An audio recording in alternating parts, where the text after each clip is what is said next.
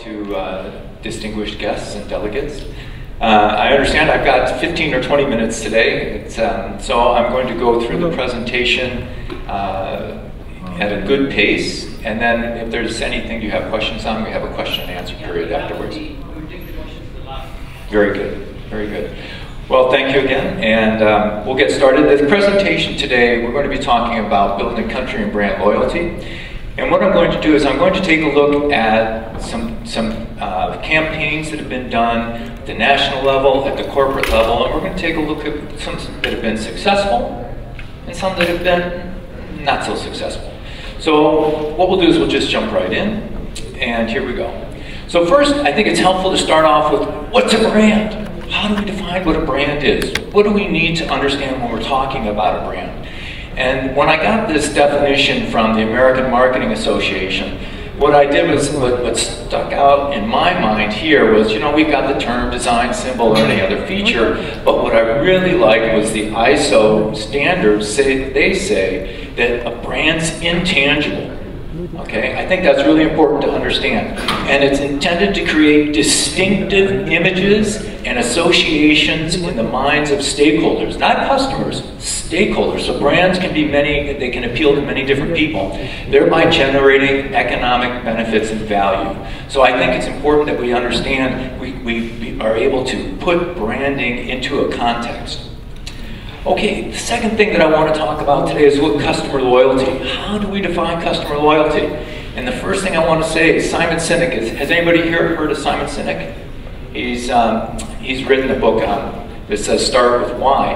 And Simon Sinek says, look, there's a difference between repeat business and customer loyalty. Okay? So what I think is important to understand is that there's a bottom line here. And the way I look at it is that loyal customers are willing to suffer an inconvenience to purchase a good or a service. Can anybody think of a loyal customer? I think of those people that are standing out all night long for the new iPhone to be released or something like that. Those are loyal customers. They're going to suffer an inconvenience, okay? All right, so I'm going to dive right in here to some brands. Now, I live in France, but I'm American, and so what I'm going to do is I'm going to show brands that are both from the United States and from Europe, okay? So this will give you an idea of two very big markets for seafood. So we're going to look at retail. Now, Kroger and Wegmans are two retail chains in the United States. Kroger has a number of different banners. It's an enormous company, and Wegmans is a family-owned company. So Kroger, their 2018 sales were $121.2 billion. So they're a pretty big company. And Wegmans, Forbes estimated that their sales in 2018 were $9.2 billion. Okay, Kroger has come out with their Simple Truth brand. Simple Truth brand. And Wegmans, they've got an organic brand. And if you look here, Simple Truth brand sales exceeded $2.3 billion.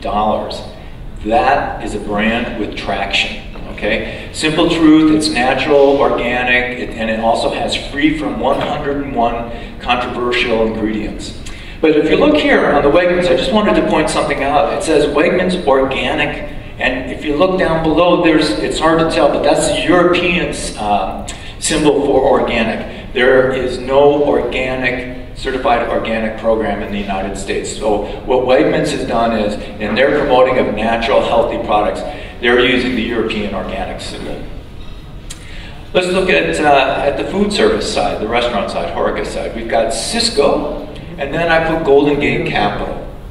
So Cisco, in their 2019 annual report, they were a $60.1 billion company.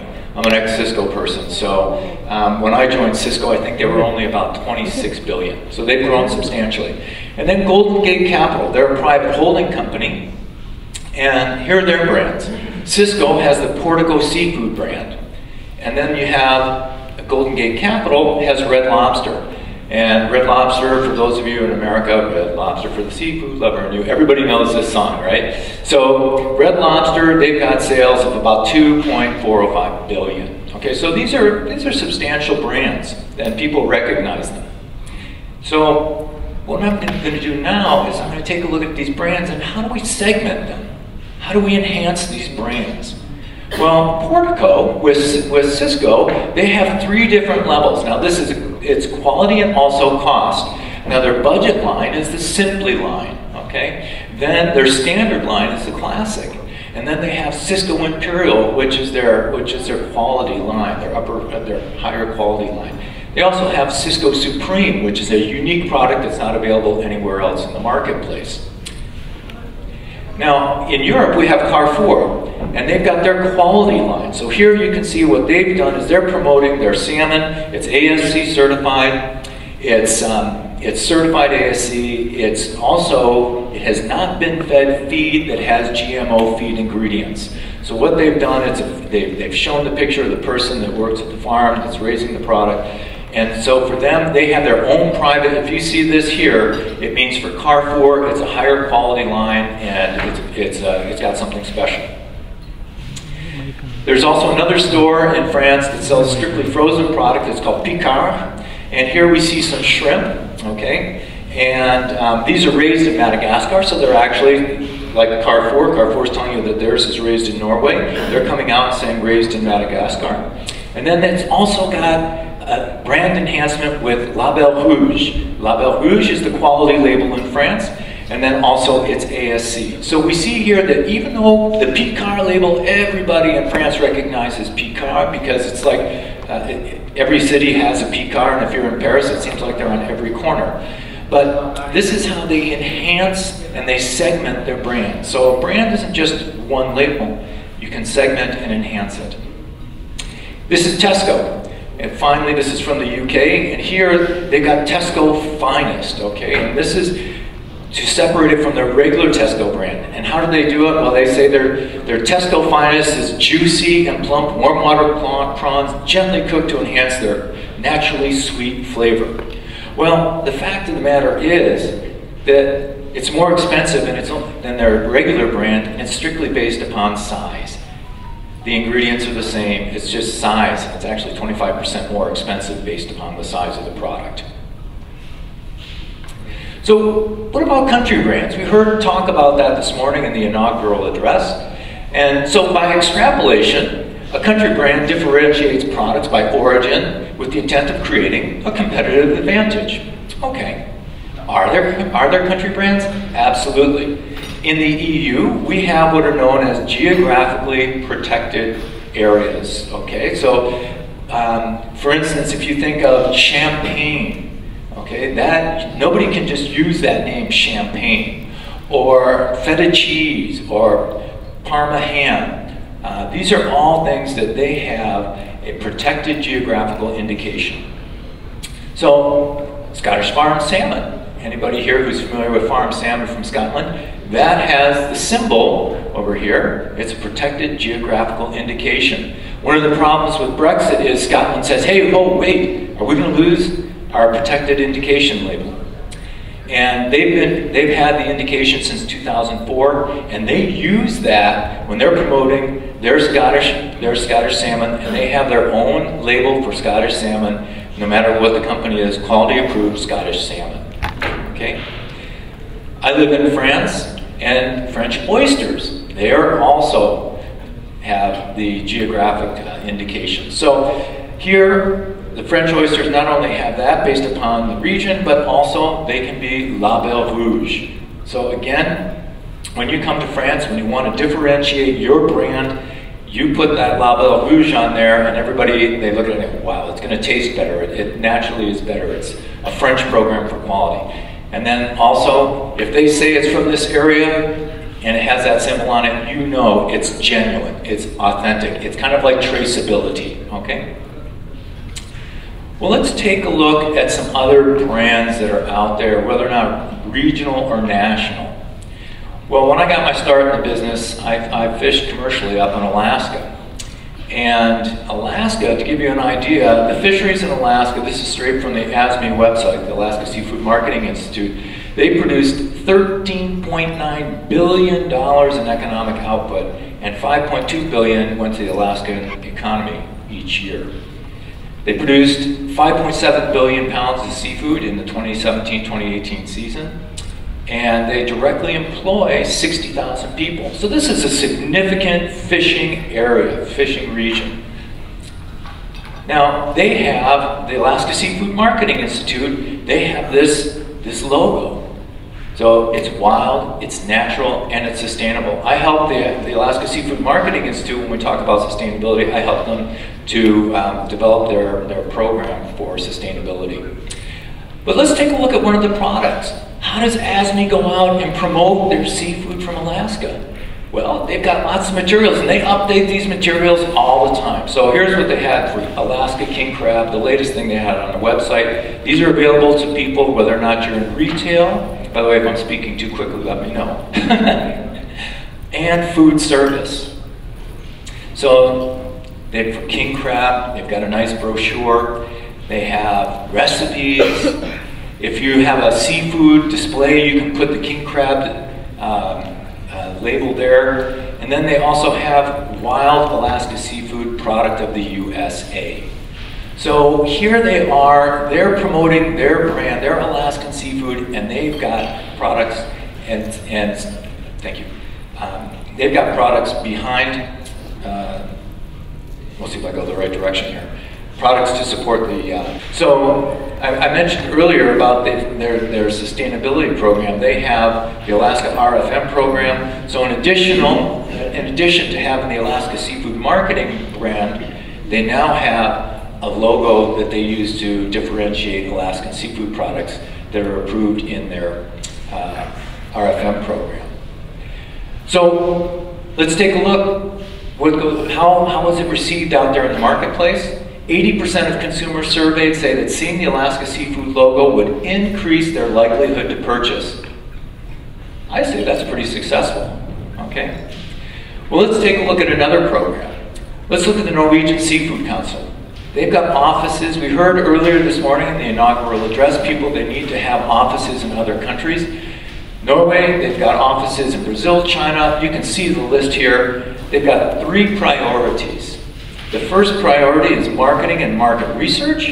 Very, very important. They spend a lot of time on market research. And then communication and risk management. So let's say there's a problem with Norwegian salmon. They do all the messaging. And they are the ones that are in the line of fire if there's a problem with chemicals or antibiotics or any of these things. That's what the Norwegian Seafood Council is there for. They help the producers develop their messaging to communicate when these problem situations arise. Well, it's interesting. They're funded by an annual registration fee as well as export and research fees. And here's something that I think is important. They spend their money where they see it's needed. In 2016, they spent $27.8 million promoting Norwegian salmon in the marketplace. Most of that was in France, where I am, in Germany, and they were doing that because they were having some issues, but they're not afraid to spend money to promote the products. Okay, so what I'm going to do now is I want to show you, how do I get this? There we go. A little film about the Norwegian Seafood Council, how they differentiate themselves.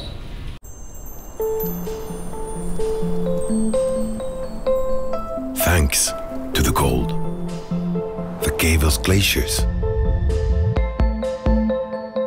Thanks to the glaciers that gave us fjords.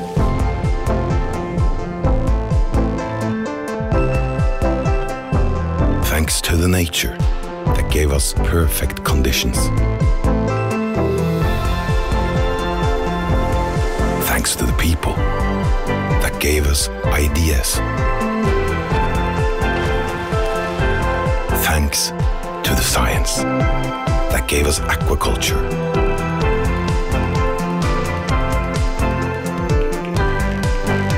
Thanks to the aquaculture that gave us salmon.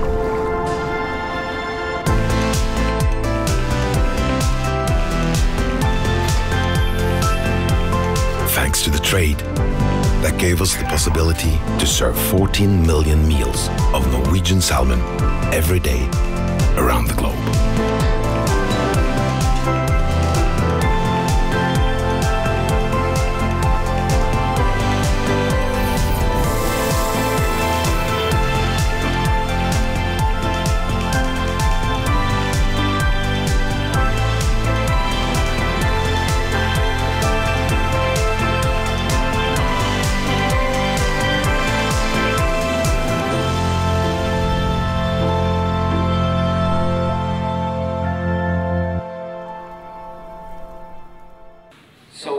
you can see the Norwegians are very active in what they're doing. Okay, very good. If I can just get back to my presentation. So the Norwegians are very, very active in promoting their products. So are they successful? Well, 2019 was a record year for them. I'd say they're extremely successful in their promotion of products. Okay, so we have 5 more minutes. We're going to go quickly. And also there's a premium that's paid for Norwegian products if you run the numbers here. Another national marketing program, it's easier to use this actually, is Pangasius Your Everyday Fish. It was established by the Vietnamese VASIP Association. It represents exporters and producers. And this was to counter negative campaigns for Pangasius in Europe, launched in 2014. You can see the websites in various languages, but not in Chinese. Here are the sales. This is why they had to develop it. Sales went down. And even after 2014, they continued to go down. And we see that they came up a little bit in 2018. Well, in 2019, we know that Germany increased 32.5%, but when you look here and you follow Germany down, you can see that it's still not even back where it was. So let's take a look at 2019. All right, through the 11 months in 2019, total export value was down 11%, US imports down 47%. EU imports down 1.1%, and China imports increased 47%. They're treading water. So I don't know if we can say that it's successful because the website's not even in Chinese. What about salmon from Chile? Well, in 2016, Sarnapesca, they established an antibiotic-free program and they started certifying farms. By summer of 2019, 110 farms had been certified. Well, then we had a hiccup. We had a problem because a company called Nova Austral, they were the first company to be awarded the certificates. They had problems. How did they get their antibiotic free? Well, what they did was they stocked more fish in their sites, and the fish died, and they weren't declaring their mortalities. So there was this promise of Patagonia. They had the promise of Patagonia, which was launched in Boston, where they talked about reducing antibiotics. And we've got some people from Monterey Bay program here. They're part of the Chilean salmon antibiotic reduction program.